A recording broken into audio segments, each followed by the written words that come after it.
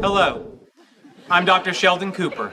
Every actor dreams of landing the role that would stay in the history of television forever. Not only did Jim Parsons manage to get the part that eventually became iconic, but he also succeeded in keeping the audience enchanted by his acting for 12 long years. Well, hello. You've probably guessed we are talking about Sheldon Cooper from The Big Bang Theory. May you find as much happiness with each other as I find on my own. For Parsons, it was not an easy catch. The whole process of becoming Sheldon Cooper was a lot more challenging than many might allege. From dozens of failed auditions to maddening and even neurotic preparations for each shooting day. So now, subscribe to Rumour Juice channel and get comfortable, because we are about to tell you what life was really like for Jim Parsons when he was portraying Sheldon Cooper. You're unbelievable. I know. He auditioned for 15 failed pilots before starring on the show. According to Jim Parsons' own estimates, he had auditioned for between 15 and 30 television pilots before having been cast as Sheldon Cooper in The Big Bang Theory.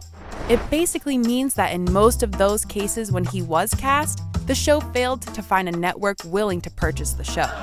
Hey guys, guess who's back from space? Not now! Interestingly, when he auditioned for The Big Bang Theory, the series creators asked Parsons to come one more time. Not because he was bad, but because he was so good that they wanted to make sure he could replicate his performance. Sheldon, that would be me. So, Jim received his breakout role already in his 30s, even though he had been acting since childhood. After having his first role of the Cola bird in a school production of The Elephant's Child at the age of 6, Jim knew he was destined to become an actor. It took Parsons time, hard work, and perseverance to reach his goal, but seems like it was all worth it. He didn't initially relate to his character.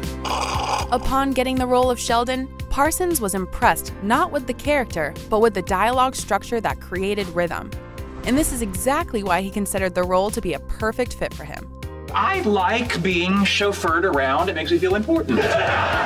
Could he imagine that Sheldon, the socially awkward physicist, would not only become the face of the show, but would also become iconic on TV, winning him 4 Primetime Emmy Awards, a Golden Globe Award, a TCA Award, and 2 Critics' Choice Television Awards? I was expecting applause. There was one thing that Parsons fell in love with in Sheldon's personality from the very beginning, as he mentioned years later in an interview with Variety. According to the actor, it was his character's, quote, just enough level of cluelessness to get away with saying some of the most outlandish and inappropriate things. He also added, one of my favorite things about this character is his sort of lack of sentimentality. I don't mean to sound unromantic or unsympathetic, but I cannot stand sentimentality, and I feel very lucky to be playing a character that, 9 times out of 10, when something sentimental is happening in a script, I get to be the one to burst that bubble. And that gives me such great pleasure, I cannot tell you. Jim has never seen Star Trek. Everyone remembers that Sheldon is a huge fan of Star Trek and Doctor Who. In difficult moments like this, I often turn to a force greater than myself. Religion? Star Trek. Meanwhile, Parsons claims to have never seen either show. It was such a blow for the audience when Jim revealed this information to RadioTimes.com. He added apologetically that he knows all the references mentioned in The Big Bang Theory, though. If you think that was the weirdest thing he said during the interview, check this out.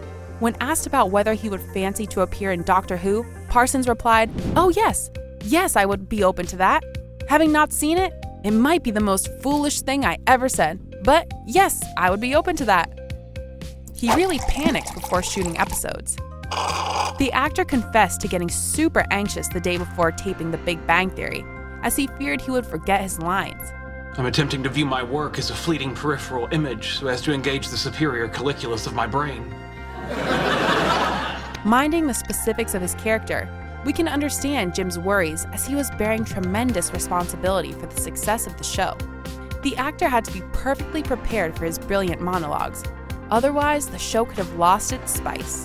Parsons took it seriously, and he prepared for his scenes in a way that the show star himself calls maddening. And then, as far as literally memorizing the words, I'll have note cards. I do note cards all week, and in longhand, I write out all my lines again and again and again. And on the weekends, I drill them.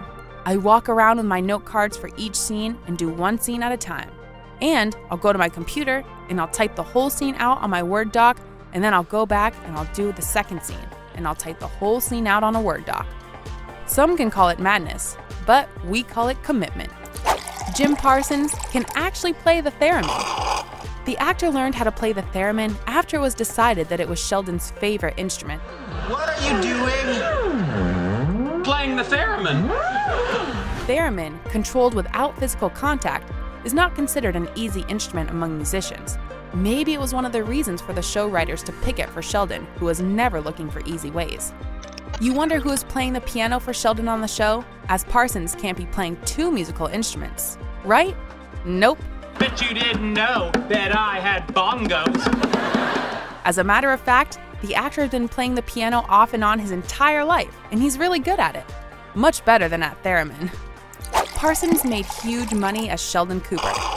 In 2017, Jim became one of the highest paid actors on TV, with the reported salary of $1 million per episode. But Parsons has never seemed like a person who has come into the business for money. And we have proof.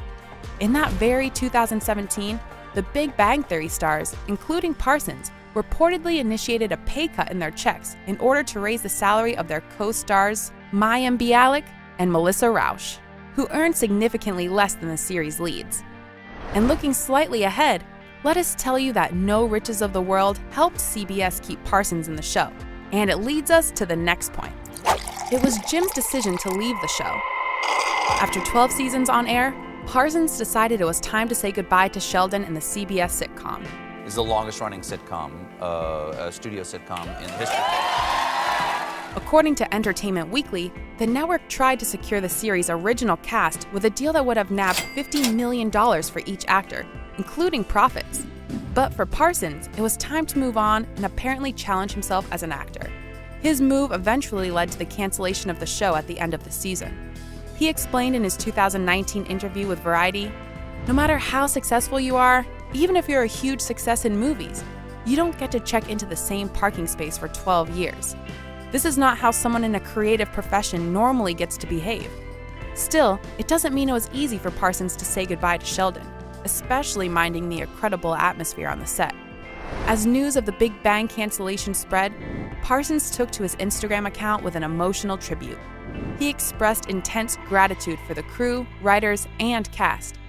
"I will miss all of you, and all of this, more than I can say and more than I can know at this time." Even though the show was eventually canceled because of Jim's decision to move on, none of his colleagues seemed to have borne a grudge against him. Was everyone sad? Yes. Was everyone mad? Not at Jim, at least.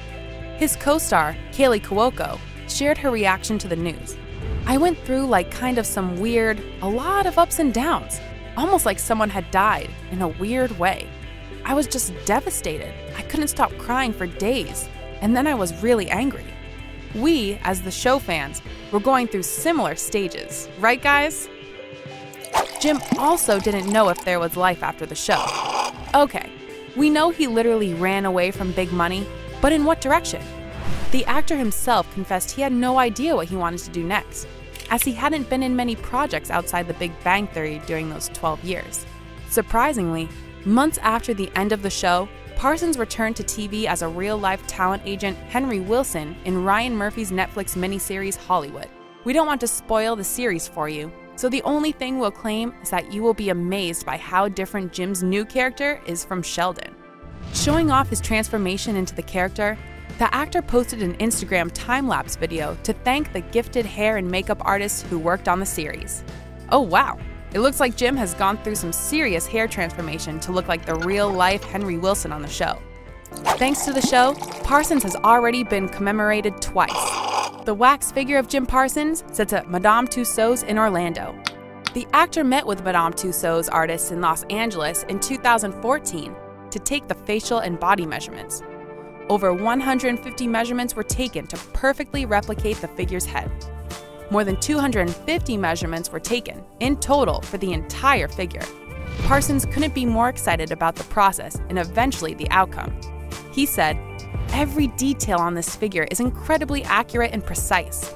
From the color of the eyes to the facial features, you can tell how hard the artists and sculptors work to achieve such a realistic portrayal. He even donated the outfit for his figure, the one he was wearing on the set. That's how excited the actor was. Soon, there came another good piece of news for Jim. In 2015, he was honored with a star on a Hollywood Walk of Fame. Humbly expressing his delight over becoming a name on Hollywood Boulevard, the actor said, "I like how all-encompassing it is. It could be radio announcers you have never seen before, or very, very visible and famous actors."